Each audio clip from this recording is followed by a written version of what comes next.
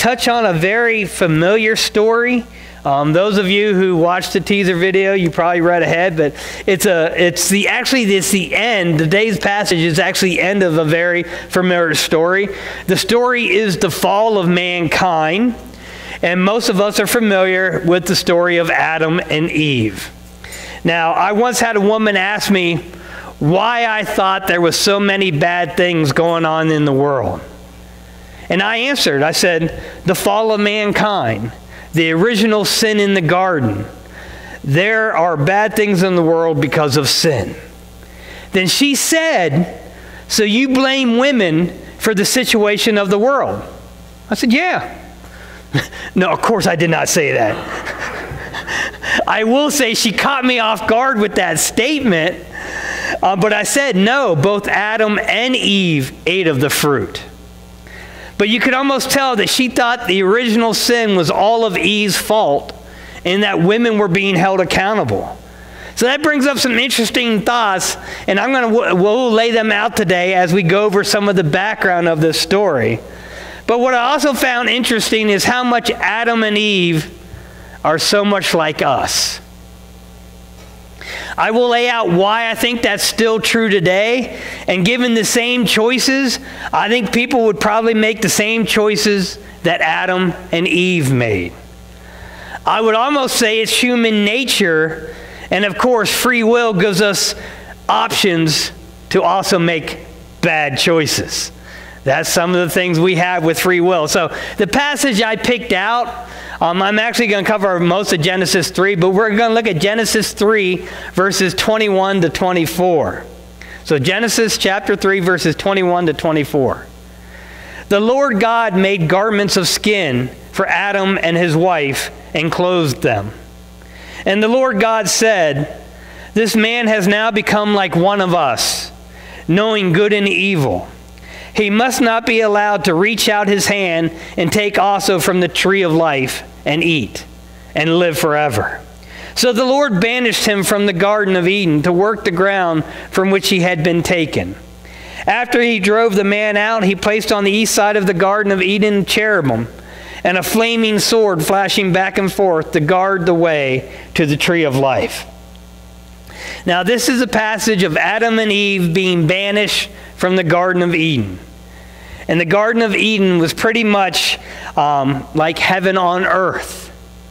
There's a nice little interesting Bible trivia thing, because if you ask most people when the first killing in Scripture was, they'll say Cain and Abel. But the actual first killing is when God killed the animal to make garments of skin for Adam and Eve. So that's a nice little Bible trivia thing. Notice I didn't say murder. First murder is Cain and Abel. The first killing, because Adam and Eve made the fig leaf things, and God said, I can do a little better than that, and gave them garments of skin. But so if you ever get in a little Bible trivia or you want to stump friends, at a party or whatever, there you go. But so this is pretty much, Adam and Eve being banished from the Garden of Eden. A Garden of Eden was like heaven on earth. Adam and Eve didn't want for anything. They had plenty of food and water. They were safe and secure. They didn't have to labor or work. They were pretty much set when they were in the garden.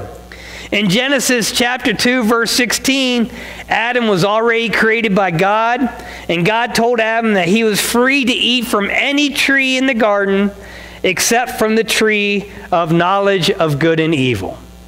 So any other tree he could eat from, but not the tree of the knowledge of good and evil.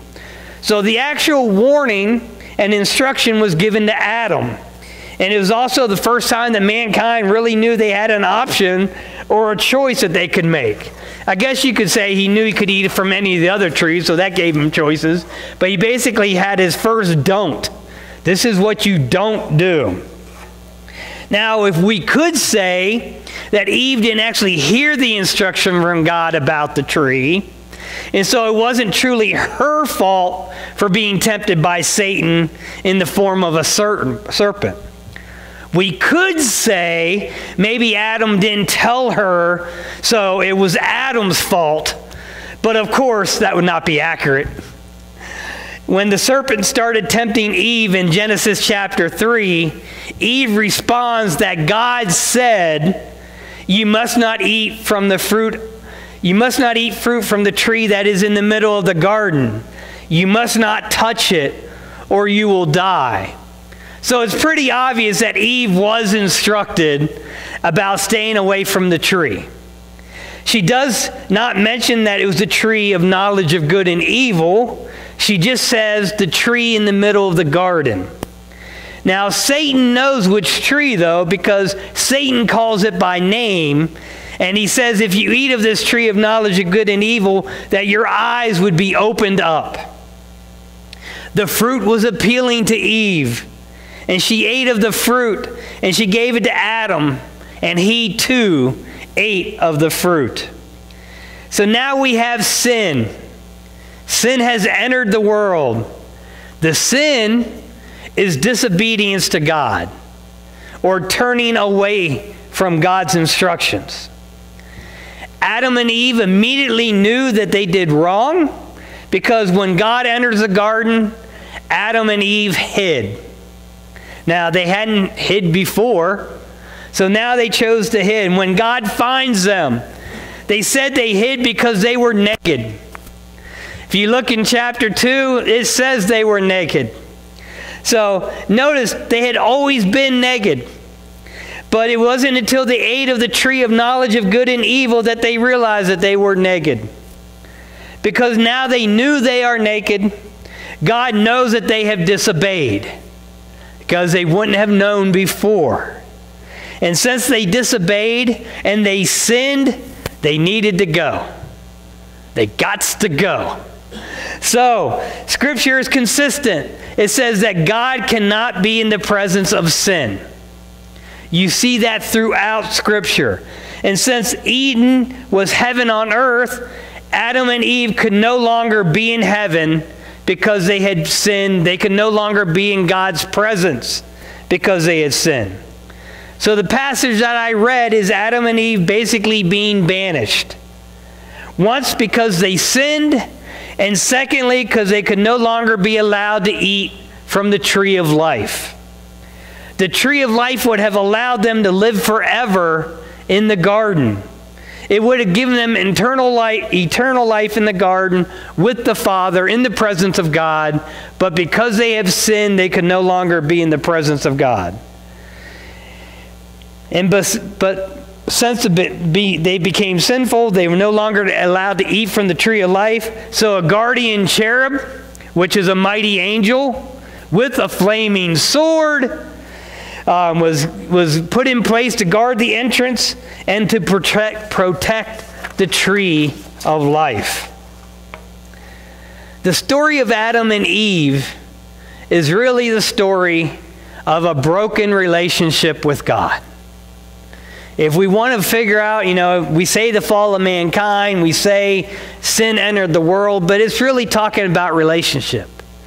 Everything on our spiritual journey is about a relationship with God, our personal relationship with God. And we look at the story of Adam and Eve, we need to look at it as a story of a broken relationship.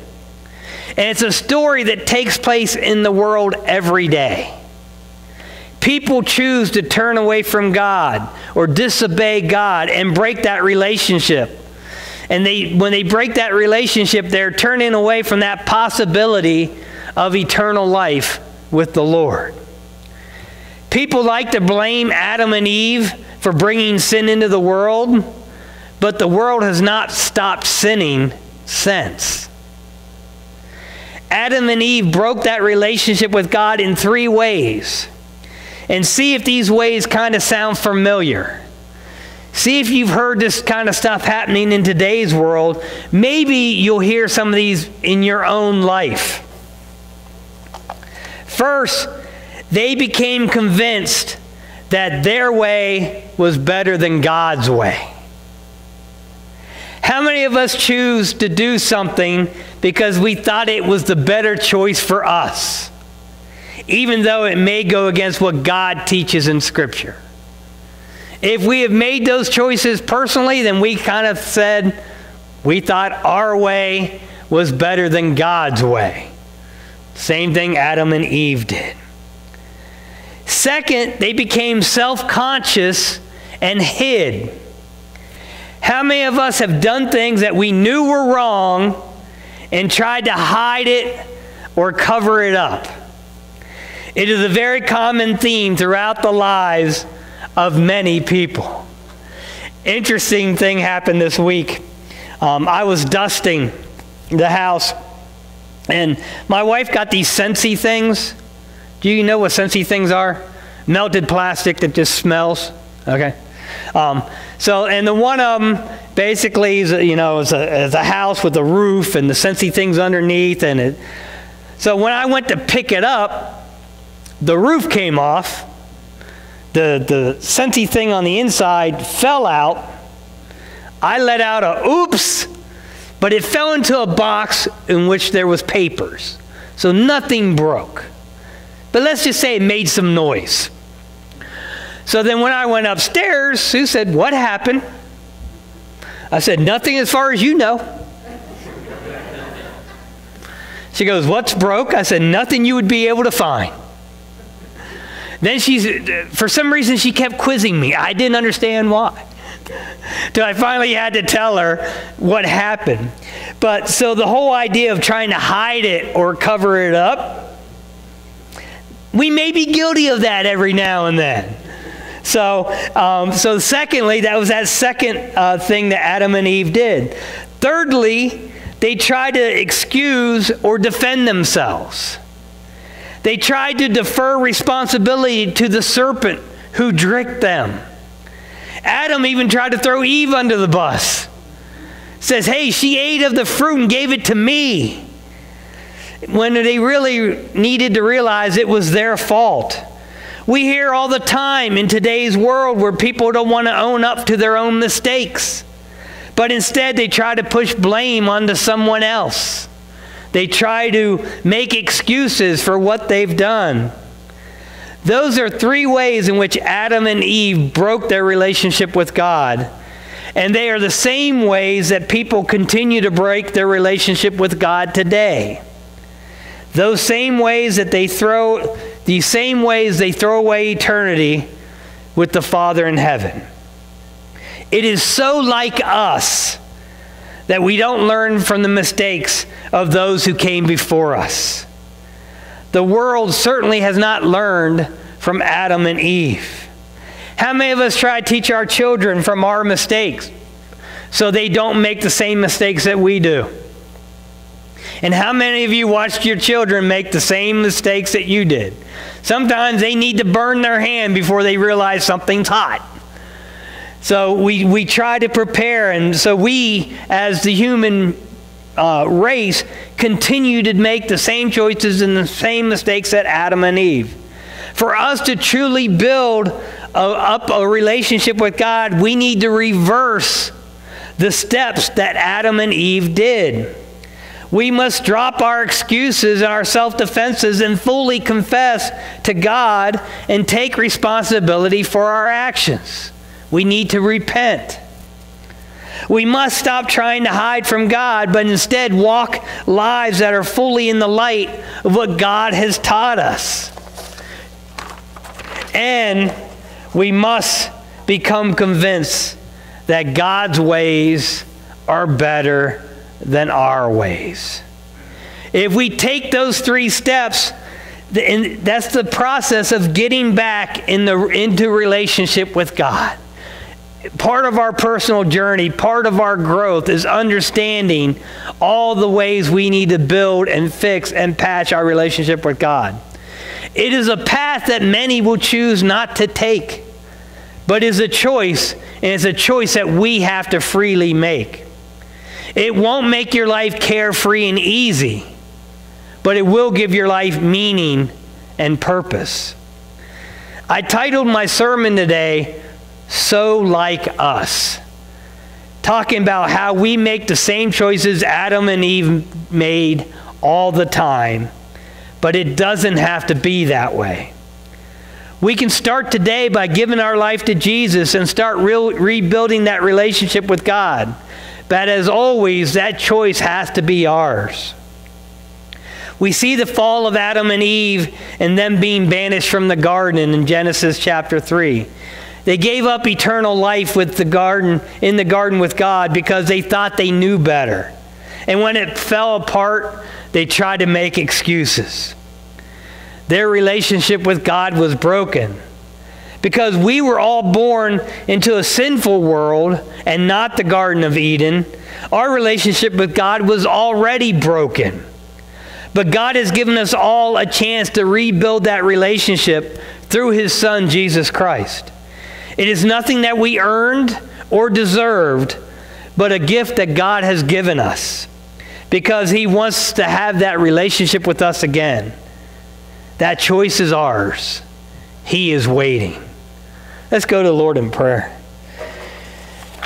Dear Lord, when we look at a familiar story that maybe some have heard multiple times, maybe those who've read it, discussed it, but maybe didn't realize how we continue to make those same bad choices that Adam and Eve made. It's easy to point fingers and say, why did they do that? If they wouldn't have done that, mankind wouldn't have, brought sin into the world. But we continue to make those same choices, those same bad decisions, the same disobedience of God on a regular basis. So how can we point our fingers at Adam and Eve and say, and not notice the whatever. You know what I mean. How can we not see how we're just being judgmental and hypocrites? There we go. Lord, I know you called me to preach, but you didn't make me a great speaker. My tongue gets twisted often, but may your message be clear. Guide us, Lord, that we can represent you and give us the strength to glorify you. In your precious and holy name, amen.